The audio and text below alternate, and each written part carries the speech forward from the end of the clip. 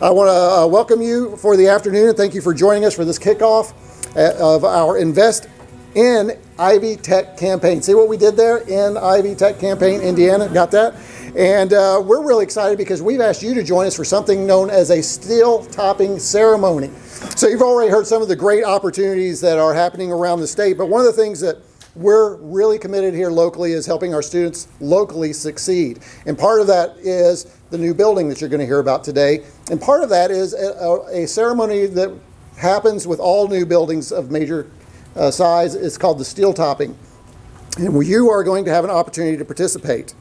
So one of the opportunities one of these opportunities is to invest in our building, and we've already received strong community support for the future of our campus. And in a little bit, we have just a huge announcement that we're going to make that I'm sure a lot of you are here for. Before we begin, I do have some folks in the audience I would like to introduce. So first of all, Jesse Brand was walking around here somewhere. Where is he? There he is. He's in the back. Jesse Brand is our state trustee representing Columbus and our county. So if you would, please welcome Jesse Brand. We also are honored to have a past trustee. He was Jesse Brand's predecessor, Tony Moravec. Tony Moravec, would you raise your hand? He was a previous state trustee. So thank you for being here today, sir. We also have Richard Beckort. Richard, I'd ask Richard to stand, but he's going to, yeah, there he goes. He's our campus trustee chair currently, serving in that. Jody is here. Jody Ingolstadt is up front here. She is our State Foundation Board trustee, so she works with the Reese closely with our trustees. Did Kathy Oren sneak in on me somewhere? Oh, there she is. Hey, Kathy. You're just right in front of me. I'm sorry. I knew you were here. Kathy is our campus trustee secretary, so she serves on our campus trustees, so if you would welcome her. And then we have our BCSC superintendent, Dr. Jim Roberts, in the back, who is also a campus trustee, so please welcome Jim. So here's the fun part. We're now going to transition the celebration to our steel topping ceremony, which commemorates the completion of our new building's steel structure. And if you've not been outside to see that, you're going to have an opportunity to step out back in a little bit. I'm sure many of you have seen this building rising up over Polling Hall. We want to start by recognizing our current facility and the legacy of its namesake. Polling Hall has served Ivy Tech's home in Columbus since 1983. Before Polling Hall, Ivy Tech moved around to different buildings and locations around the city. Wherever there was room to teach a course, Ivy Tech was there. After more than a decade of having no formal campus, a member of the college stepped forward to establish a proper place for Ivy Tech in Columbus. That man was Harvey S. Poling, Jr., and he served as a vice president and dean of the Ivy Tech Columbus and Bloomington region. We were combined at one point in the early 1980s. He led the drive to have the Indiana General Assembly approve $4.5 million in funding to construct the building you're sitting in now. Under Mr. Poling's leadership, this location was selected at what is now the Columbus Municipal Air Park. In 1983, the new 81,000 square foot Ivy Tech Columbus campus opened. It offered program areas including electronics, medical assisting, practical nursing, computer programming, commercial art, and photography, and automotive and diesel. We still have all of those programs except automotive and diesel today, so I think it's fun to watch and hear that legacy. Mr. Poling was instrumental in ensuring residents of this area had access to high-quality, career-focused education, again, similar to our mission today. He saw the need to give Ivy Tech a permanent home in Columbus, and his legacy for educational attainment continues to this day. After establishing this campus, Mr. Poling was appointed to serve as the Vice President of Development and Foundation Director for Ivy Tech. He sadly passed away in 1986 at the young age of 53. In 2011, former campus chancellor John Hogan determined, rightfully so, that this building should honor Mr. Poling for his efforts to establish our campus. Our building was then designated Polling Hall, and signage was added as a tribute to Mr. Poling, which is why to this day you walk through the front doors and we say, "Welcome to Polling Hall." We are not joined today. No, today we were to have Harvey Poling's widow, Nancy, and his grandson. Unfortunately, they were unable to make it today. So we want to thank you to both of them. We had a nice conversation with them last week. We talked about the legacy, and they're very excited that we're going to continue the legacy. And you'll see a board up here, and we hope all of you will come up here and look at this board and see the legacy. But we're going to honor the legacy of Polling Hall in our new building through a display in our reception area. And we've talked to the family about that, and we're really excited about it. As we honor our past and celebrate our future today, we now would like to welcome one of our students to share his perspective. Bernard Reen is studying business administration and is president of our Student Government Association. Bernard, where are you? You're up. All right. I don't know where anybody is. Get up here. Thank you. Hello, everyone. So my name is Bernard Reen, and I am the president of the SGA, Student Government Association. And I would like to today talk to you a little bit about my past achievements, my future goals, and what I love about Ivy Tech. So I actually come from a family of 9 children, and I'm not the first one in my family to actually go to Ivy Tech. My 2 older brothers, Stephen and Dominic, also graduated from Ivy Tech, and my oldest brother, Stephen, went on to IUPUC to complete a degree in communications. And now he is in law school and working as a paralegal for the Attorney General while he does part-time law school. And my second oldest brother, Dominic, went to Ivy Tech when he was 15 and completed a degree in software development, and now he's in the seminary. And my younger sister, Virginia, who is going to attend Ivy Tech in the spring, she is a first chair in, first chair in the Columbus Philharmonic, and she's going to attend in the spring. So this is why I'm very excited that there's a new building, and unfortunately I won't be able to attend the building, but my younger siblings will be able to, so I'm very happy for that. And a bit about my future. Right now I'm working for a company called MAB Fabrication, and this is an industrial fabricating and manufacturing company where they cut and bend metal and do fabricating. And so right now I'm taking an accounting class, and it's very interesting that my accounting class it kind of works with what I'm doing in sales. So it's very helpful, and I love doing them both at the same time. It's in Walton, Kentucky, and so I commute there while I do classes. And that's why one of the things I love about Ivy Tech is the fact that there's a Learn Anywhere, which is Zoom classes, virtual Zoom classes, where I can take classes and be somewhere else. Because unfortunately, I was in Kansas, and I got in an accident, and I wasn't able to come back to go to class. And so luckily, I was able to just hop on my phone and log into class and complete assignments there. So that was very helpful. I also love my professors. They're amazing, and they're always very helpful. And yeah, they're just incredible. And also because I'm part of the SGA, I'm doing surveys where I go around and ask students what they like and what they dislike about Ivy Tech. And it's great to see that most of the things they're saying are extremely positive, how they love the campus, and how they just love what's going on here. So as you can tell, I love Ivy Tech, and I'm very happy to be here. It's taught me commitment, resilience, and responsibility, and I can't wait to see what Ivy Tech has in store for me, my family, and my friends. So thank you. I'd like to introduce the Executive Director for Development of the Ivy Tech Foundation, Mrs. Copeland.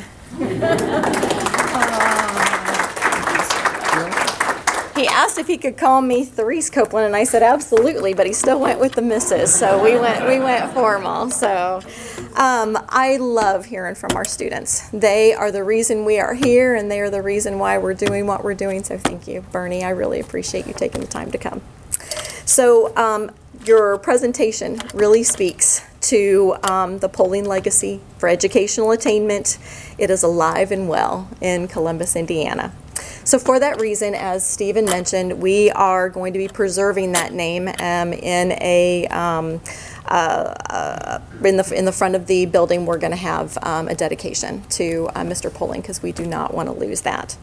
So as Dr. Combs mentioned earlier, we have a very exciting announcement for today.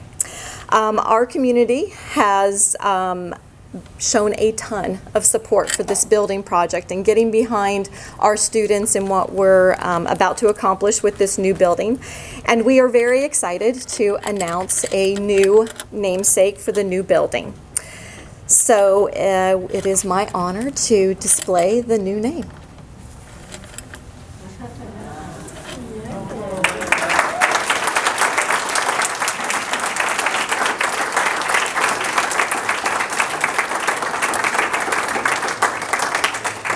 So we thought we would throw you guys off by introducing Tony as one of our former State Board of Trustees. And he absolutely was a true statement, but we thought that that may throw you off on to keep the excitement on who the namesake was going to be. But with us is Tony, and he has brought two members of his lovely family. Ryan and Annette Moravec are here to celebrate with us. Tony, as everybody knows, is very well known in this community and throughout Indiana for his skills as a businessman, his thoughtfulness, his kindness towards others, and his generosity. Most people know that Tony Moravec is the owner of Applied Laboratories, Blairx Laboratories, Sahara Coast Ice Cream Parlor and Museum. Have to check it out. It's fabulous if you haven't seen it yet. And the developer of the Pump House with Upland Brewing Company. He absolutely demonstrates his love and support of Columbus, Indiana, time and time again. Tony also has a heart for our students, and he is an advocate for education. He's represented the city of Columbus on the Ivy Tech Foundation Board starting in 2009 and was appointed to the Ivy Tech State Board of Trustees in 2014. His legacy of giving to Ivy Tech spans 30 years. He established a tremendous scholarship, endowed scholarship for our students, and it is particularly for our STEM students. And I remember when I was talking to Tony about setting the criteria for this scholarship, one of the things that he mentioned was that he wanted it to be an average GPA. And the reason I believe that he did that and mentioned that he believes in the underdog and he understands their struggles. So Tony has left his footprint on the college and this community. That is an understatement. Therefore, in consideration of his significant contributions to the Ivy Tech Community College, we are absolutely honored to announce that we are here today and our new building will be named in honor of Tony Moravec and his family. With his incredible support, he has absolutely transformed the lives of so many students, and that ripple effect impacts their families, and not only our community, but the surrounding communities and counties that we serve. Tony, I want to thank you so much for your generous partnership and all the students that you've helped and all the future generations that you're going to help through this modern, innovative, academic-focused campus. Tony, we'd love to hear from you if you'd like to say a few words.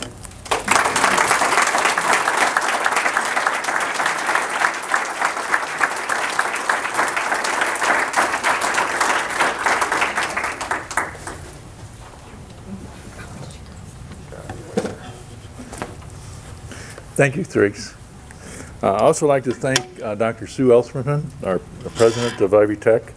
I'd like to thank Dr. Combs, our chancellor here of Columbus, Becky Miller, our president of the foundation, and Jess Brand, our state trustee, who was my mentor many years ago, trained me, and I'm glad to see him back in that role as he's done an excellent job.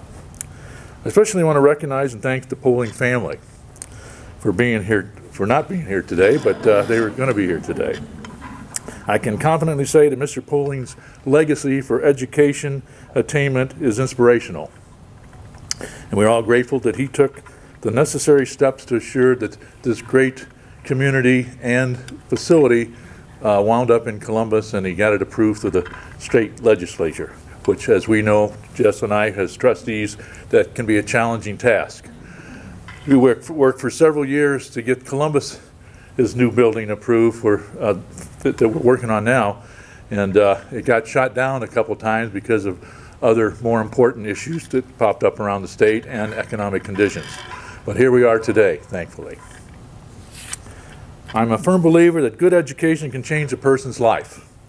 Education can provide the skills individuals need to earn a good wage and provide themselves and their families and improve the quality of their life. Education can also unlock potential in individuals and provide their self-worth. As a state trustee, I had the great fortune of traveling around the state to the 19 different locations, and it was inspirational to me to hear the talks from the students. The students would get up and tell their stories, and they were compelling. Some students that came from nothing got their degrees and got good paying wage jobs and became greatly successful, and were able to transform that into stories that all the students could hear. And that inspiration led me to believe that the state provided great facilities through their promotions and community donations. But what seemed to be lacking a little bit to me is an opportunity for those less financially capable to get their education. So my feeling was, if I could ever provide something of substantial benefit to the college, it would be scholarship. And that's why I've decided to commit my donation to a scholarship of STEM students. The Russians, the Chinese, the Indians are all pushing STEM education in their schools. They're far ahead of Americans today. We're going to lag far behind. If we don't do something soon, all of our children and grandchildren will wind up working for Chinese, Japanese, and Indian firms, because they'll be the high-tech people and we'll be the servers. So STEM education is critical to how we move forward. And I'm excited to hear that Ivy Tech is going to take a lead with STEM education through scholarship that we're going to be working on with them shortly. I also want to thank my family. I wouldn't be here today, obviously, if I didn't have the full support of my family, my parents, my grandparents. My grandfather was an immigrant from the Czech Republic. He came to this country at the turn of the century with basically little nothing but the shirt on his back. I am the first generation college student in the family. I'm one of 10 children, worked my way through college, and now I'm happy to say that my 7 children are all college educated, and they understand the value of education and hard work. Those are the 2 keys that will put you ahead in life, nothing more. Education, hard work. With that, I would just like to say that God bless America, and God bless Columbus, Indiana. And thank you very much, and have a wonderful day.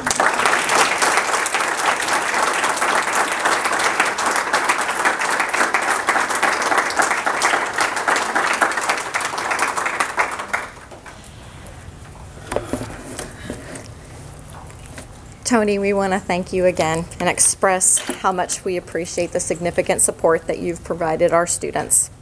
Your words truly bring home why this new building is so important to our students and the communities that we serve. I would like to recognize and thank a few other organizations that have shown great support for our building project through some major gifts that we've received. I have to mention Cummins Foundation for their donation of the architecture design program. They helped with the funding design so that this could truly be an inspirational building here in the community. I'd like to thank the Heritage Fund, Tracy Souza, Kyle Hendricks. Is Lori Thompson, is Lori here? Oh, Lori's out of town. Okay. I just wanted to thank you guys. They are sponsoring our grand staircase. So those who have seen the thing of that, they are sponsoring that. So very appreciative of that. Thank you. Janine Scheidler and Brock Beal of Old National, they are sponsoring our food pantry and the hub space that we have got in the building. So thank you guys. I appreciate you. Stephanie Flynn with Schneck Medical Center. She was our very first donation. And they will be sponsoring one of our nursing classrooms. Rick and Alice Johnson, they are naming our second floor student commons. Custer Nugent Foundation is supporting our community room. The Reeves Foundation is supporting our Surge Tech labs. Hutch and Kavina Shoemaker are naming a classroom. Jackson County Bank is naming our Bursar's office. First Financial Bank is naming our Student Life office, and Center Credit Union is sponsoring a huddle space. And I do have one anonymous couple who are sponsoring our boardroom, and they've asked that I keep them anonymous for a little while longer. So the generous contributions help us get the innovative equipment that we so desperately need to provide the workforce that our local employers need. So right now we have raised, go ahead and flip, and then $1,789,670 for the future of the campus.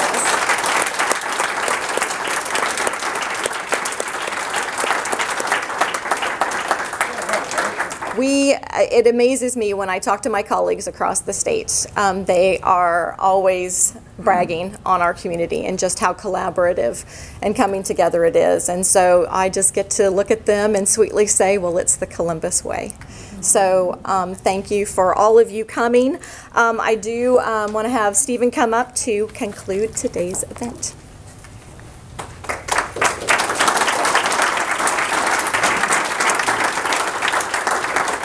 Okay, we have some fun stuff now for you.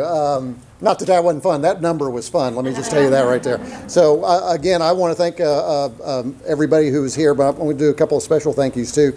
There's another individual who's in the room that I didn't recognize a little bit earlier, but I really think I need to do that because this person is such a great partner to the college and has helped us do something that no other campus has been able to do. General Cliff Tooley. If you would raise your hand, please, let people know you're here. General Tooley is the former Adjutant General for the state and is here representing the Indiana Defense Network and all the wonderful work he does. He was really instrumental in helping us start our Cyber Academy at Muscatatuck. So if you get a chance to thank him for that work, thank you for being here, General. It's such an honor to have you with us today, so thank you for that.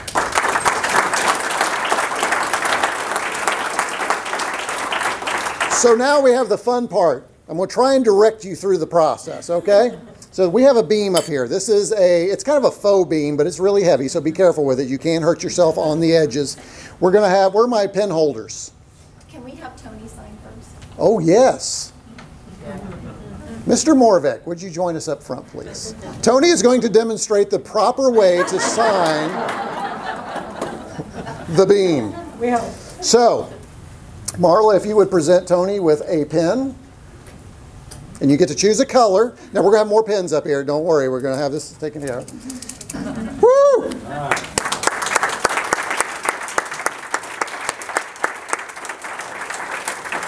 Thank you, Tony. You're welcome. So the beam signing, the areas are the top. Here, the other side as well, because this will be displayed on both sides, or this bottom part. Please don't flip it over and sign on the bottom. That won't be good. We won't see that, so we want to do that. So we want you to do that. We also have, as was mentioned earlier, we have gifts, parting gifts for you. We also, because I know I have some employees playing along, we have our stickers for this event. So our employees, we're doing stickers for every event leading up to the building opening, and I'm challenging them to collect them all by participating. And so you get your sticker today. Those of you that are not employees, grab a sticker. We got plenty of them, all right? So we want you to join in too. But make sure everybody who's here, we'd love for you to come up and sign before you leave. Please do that. Whether you're a guest or you are an employee, we want you to join in that festivities. Let me just say one last thing about Tony. I knew Tony had a generous heart when I first came to Columbus and I had an opportunity to serve as campus president. Tony, and here's why I'm going to tell you how generous this man is, because I wouldn't have done this. Tony's probably wondering, oh my gosh, what story is he getting ready to tell? Tony and I had an opportunity to drive to Scottsburg, Indiana one day. He has interest early on in electric vehicles. And we went down there to check on an organization that was repacking batteries. And this was probably 8 years ago now. Tony had one of the first Teslas in Columbus. So we drive down. He says, you want to take the Tesla down? I said, oh, I'd love to drive in the Tesla. You guys know me. I'm a tech guy. So yes, I definitely want to do that. So we drive down, and Tony's driving. We're getting to know each other. We go visit. We head out of the battery replenishment organization, and he just looks at me, and I think he can tell. He says, you really want to drive it, don't you? I said, well, yeah, but I'm not going to ask. And so he pitches me the keys, and I get to drive this Tesla back. Now, who in here is going to have a brand new Tesla? These are very rare, and just pitch the keys over. And I thought at that point, that is a generous man right there to give Little old me an opportunity to drive this car. It was phenomenal. I loved it. Thank you, Tony. You did a great job. I didn't wreck it, which was great. So, but Tony, I do want to thank you and your family. I'm looking forward to getting a chance to meet your family here. This is really special for us. We've known Tony for, as was mentioned earlier, for many years. He's been such a great supporter of the college, great friend for me, great mentor for me in the community. I can't wait till we step into Moravec Hall in less than a year. It's going to be great. And when we do, there'll be another ceremony similar to this where we'll be doing a ribbon cutting, and we're going to want you all to come back. So this is just the first phase of our celebration. So thank you for joining us. Again, get your goodies. Make sure you get your signature on here. Thank you for joining us, and please mingle. Keep your social distance. Wash your hands. Whatever you need to do, be safe, okay? Thank you for joining us today.